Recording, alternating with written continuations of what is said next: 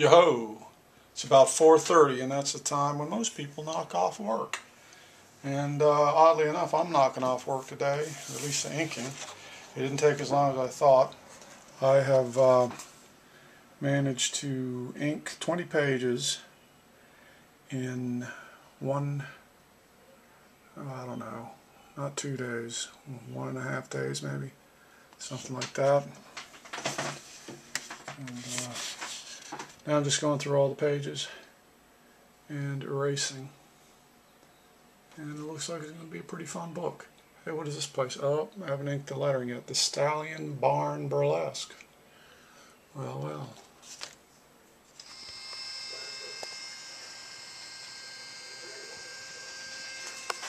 Yeah, boy, this part is a big pain, scanning all the pages. I'm on page 7 now. 13 more to go. And I have to put them together and monkey with them and stuff. Lately, though, I use actions in Photoshop. So, for example, this step, I need to rotate and enlarge the canvas on this, so I automate it.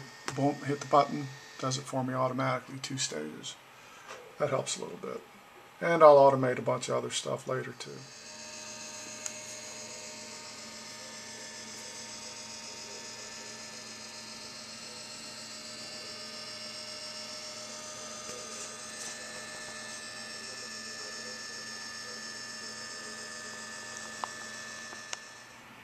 Here you'll see what I've done. I've automated a whole bunch of stuff that I'm doing to these scans. I basically change the canvas size, the image size, alter the levels, make a layer, make several layers actually, and then save and close the file. It's a great thing you can do with Photoshop, this actions.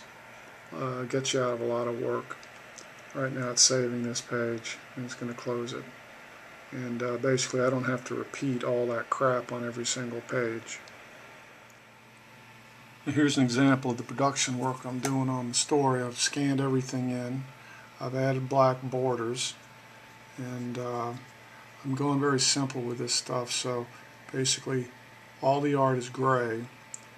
The balloons are white. I do add in some white details every once in a while. Like for example, behind her here, I've got a white area. That one actually glows. Now here's Sinister. This is his sort of astral self, and he's pure white also.